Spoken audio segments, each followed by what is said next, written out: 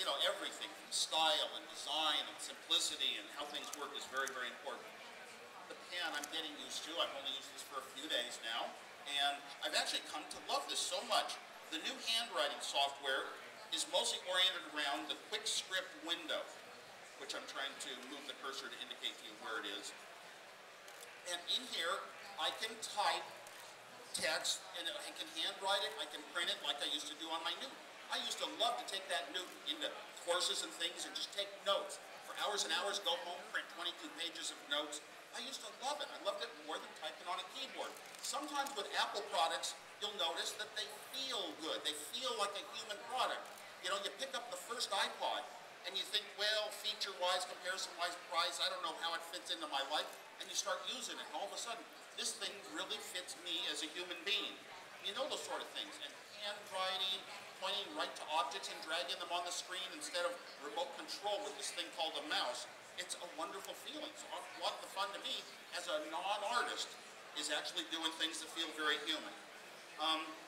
If I open up, say, text edit here, and I want to type something into it, let me open it. Okay, I'll start typing. I'm going to make my font a little large so you'll see it.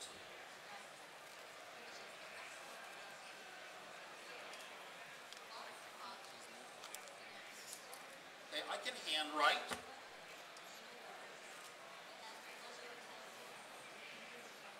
And it goes in, make sure that your app has an active insertion point before you start typing.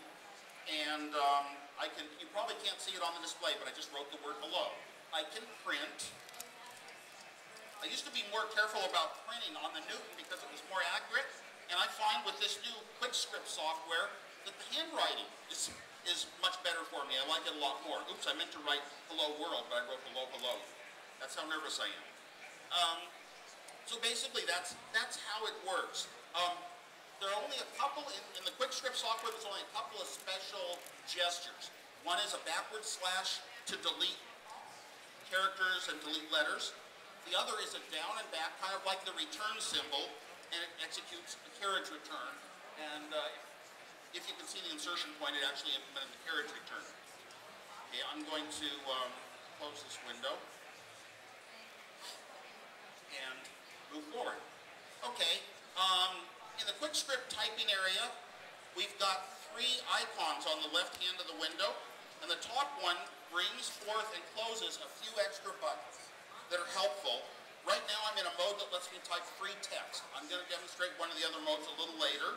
My language is English. It's responsive to even some very, very different languages, as was mentioned.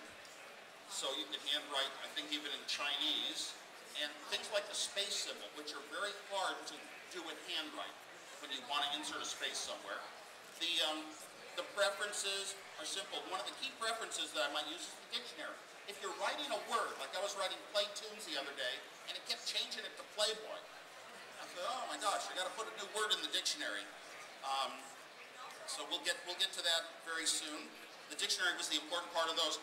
And a little icon that looks like a button on a keyboard brings forth the Quick Clicks keyboard, which dims itself until my mouse is over. It's something those of you who've used tablets before are probably familiar with. And it lets me type a little more precisely when I'm having trouble with anything in handwriting, or I want to just type some unusual characters quickly. Okay. Now, I've got everything running, and I've got my iChat up. That iChat open, so I'm going to see if, sometimes I'm using my real system today, so we're going to see what email people have sent me in the last day. Okay, here comes an iChat. And you would have actually heard it speak out if I had the microphone down near the speaker here. We don't have 2 mics today. And it would have said, Woz, could you sign my rear end?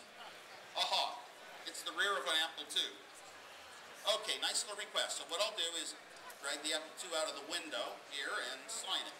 I'm going to use a paint program, a freeware called Paintbrush. Throw that out. And hello. Put up in Paintbrush.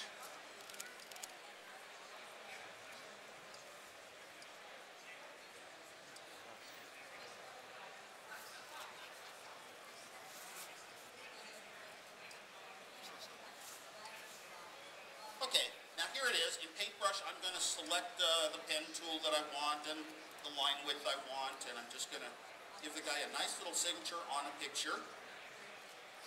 Save it. And send it back.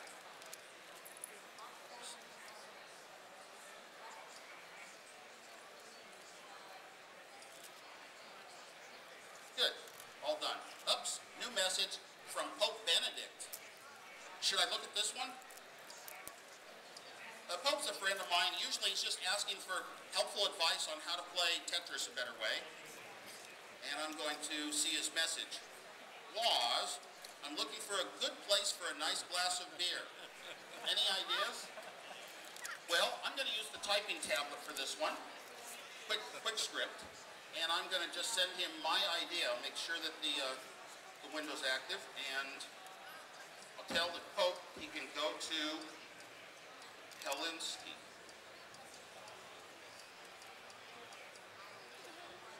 I meant Helsinki. But that's how much I know about world history. And then I'll hit a return character. I'll type it in. And it should have sent that in the script. Let me make sure I'm active here.